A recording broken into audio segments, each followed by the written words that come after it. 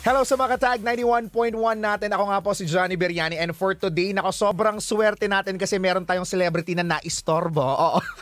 Naistorbo tayo ng celebrity ngayon. Isa nga ang masasabi kong sobrang gem sa Philippine entertainment industry. Of course, ang writer, director at bibida rin sa kanyang directorial debut sa 366 na pelikula na mai-stream na natin very soon sa Vivamax. Let us all welcome Bela Padilla. Hi, Bella! Hi, Johnny, and hello sa lahat na nakikinig sa 91.1. Thank you for having me. Welcome to Dubai, or welcome back to Dubai. Do you still remember last time nandito ka, 2019, bago magka-pandemya? Oo. December noon with the Sam and Yang. Tama. Oo, we hosted the event then that time. At yes, ito nga, I hosted Sam and Yang sa TFC. correct, nagbabalik ka dito sa Dubai, di ba? Dami mong ganaps, nakikita namin sa mga IG stories mo, sa mga posts mo on Instagram at iba't iba pang mga social media pages mo. At isa sa mga aabangan sa'yo actually is yung pelikula mo na 366, di ba? Bigay ka nga ng Bella, bigay ka ng konting idea sa amin sa mga hindi pa nakapanood ng trailer tungkol saan itong 366. So, 366 is actually a romance tragedy film. It's about loss and also how to live after that loss. And also since yung setting niya is a leap year, kaya 366 days, it kind of asks the question, what will you do if you have one extra day in your year, in your life? So parang hopefully when our kababayans here watch it, they get inspired to spend that one extra day beautifully and more meaningfully. So yun. I'm sure, of course, na-release na natin yung official trailer niya. May music video then performed by Adi, yung You'll Be Safe Here na theme song ng pelikula. No? Of course, siguro nakakabasa ka. Ang dami ng Bella, ang dami ng mga theories, di ba, ng mga netizens. I wanna know, may tumama ba?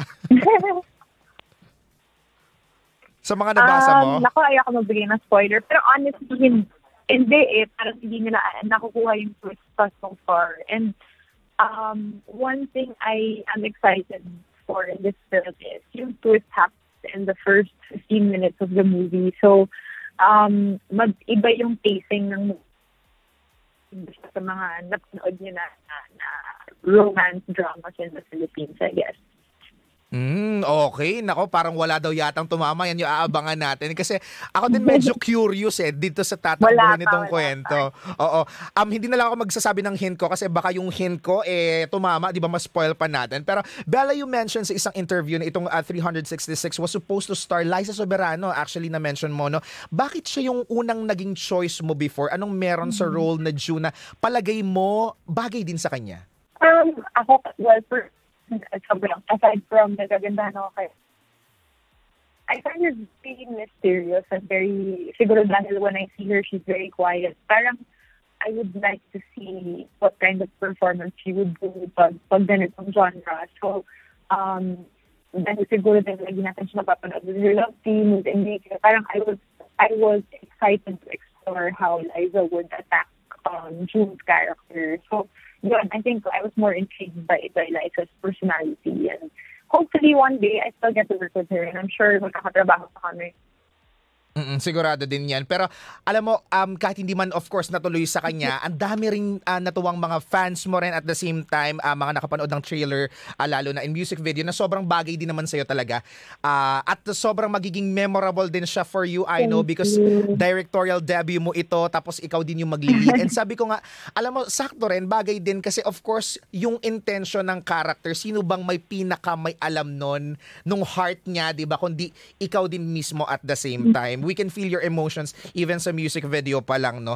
Na walang yung sa music video kasi of course nakalapat lang yung yung song ni Adi na You'll Be Safe Here, no? Well, apart from the trailer, pero true. Feel na namin yung subtext ng ng character, yung emotions mo, ramdam na namin. At maliban diyan, Bella, marami din yung pumuri sa chemistry nyo ng co-actors mo, no?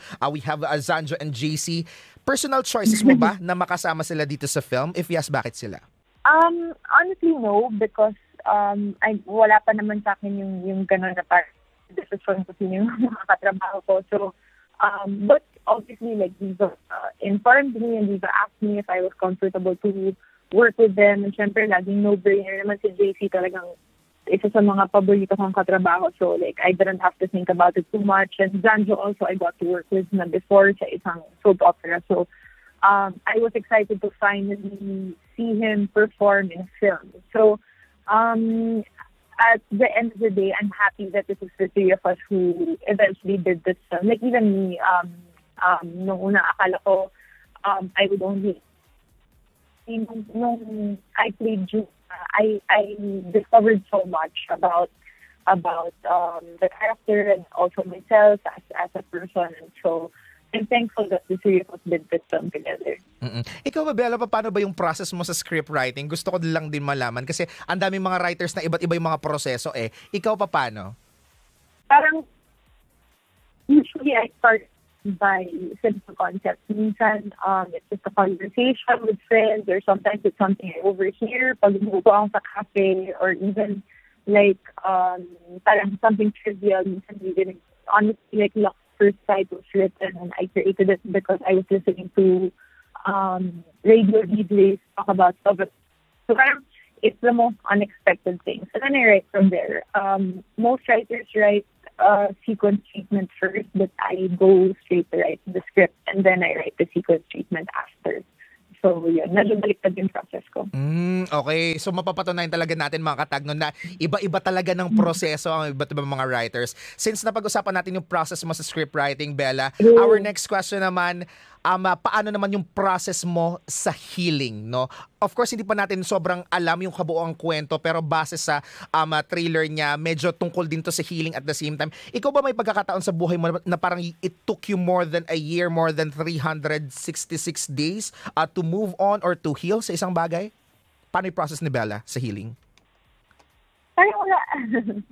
Wala pa akong pinagdadaanan na kasing bigat ng character ko dito, na kasing bigat ni June. So, I would say hindi pa naman. Sana hindi na rin umabot. Oo, sana nga, no? Kasi parang nung tinitingnan ko pa lang yung pag-emote nitong si June, oh my gosh, sabi ko, hindi ko carry. Hindi ko carry pinagdaanan niya, no? At of course, ito, second to the last question natin, Bella, naging malaking hatak sa curiosity ng audience, no, yung material, sa material yung theme song, no.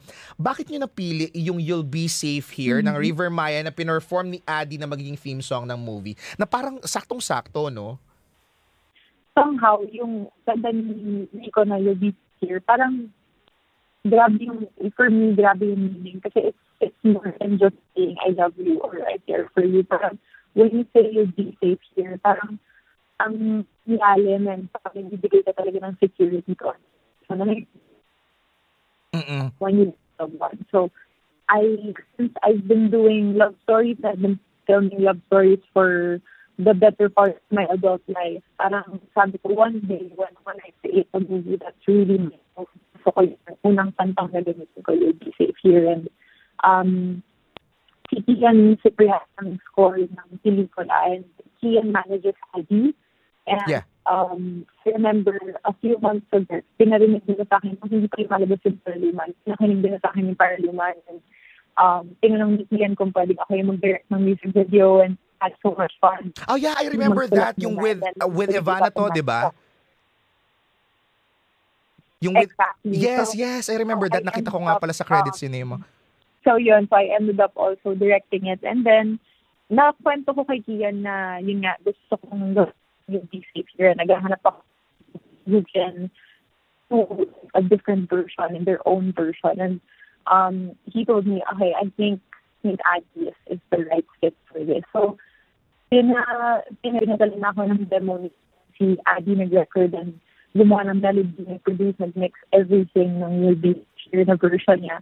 Nung pinanood sa akin, naiyak ako. So, sabi ko, okay, ito na yun. Like, this is the first place for the film. At marami ding, of course, na-touch ng kanyang version, including me. Pakisabi kay Adi kapag nag-meet kayo ulit, no? I love him so much. Oo.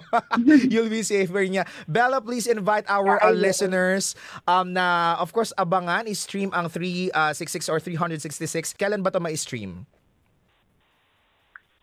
Yes, so sa mga kababayan natin dito sa Dubai and wherever kung saan man kayo nakikinig, 366 starring two of my favorite actors, JC Santos and Zanzo Marudo, will now be available on Vivamax starting April 15th. And I'm so happy because I just found out that Viva is available here in Dubai and in other UAE countries. And kung may mga kamag-anak kayo sa Europe, saan mang lupa sa mundo, Vivamax is now available, so you can watch 366 on April 15. But if you guys have Vivamax Plus, you can actually start watching it pala on April 13. Yun. Uy, nako bonggang-bongga. And actually, Vivamax is doing well dito sa United Arab Emirates, Bella. So, for sure ako magta-top yan kasi ang Vivamax nag-a-update niya ng mga most watched na shows nila or pelikula. So, aantabayan na natin yan. Tapos, dagdag ko lang kasi, Bella. Nako, top 1 nyo ko ha. Oo. Magkakampanya ako for you. Tapos idagdag ko lang kasi meron akong inquiry before sa iyo. Parang nag-tweet ako sa nagtanong ako kung yung isang eksena kasi sa trailer, nakita ko parang Cappadocia. Tapos sabi mo sa Cappadocia ngayon. So marami din tayong makikitang iba't ibang mga lugar, 'di ba, dito sa pelikula na 366. Exactly. I was just going to say na tama ka, nag-shoot kami sa Turkey for 366. So abangan din nila yan. Nako, isa yun sa mga dream destinations ko. Hindi ko napuntahan kasi nagka-pandemya. Hindi natuloy. Pero matutuloy yan. Soon. Maraming salamat, Bella, for joining us on the show. And we hope to see you again soon. Ingat! Tag 91.1 Pinoy talaga!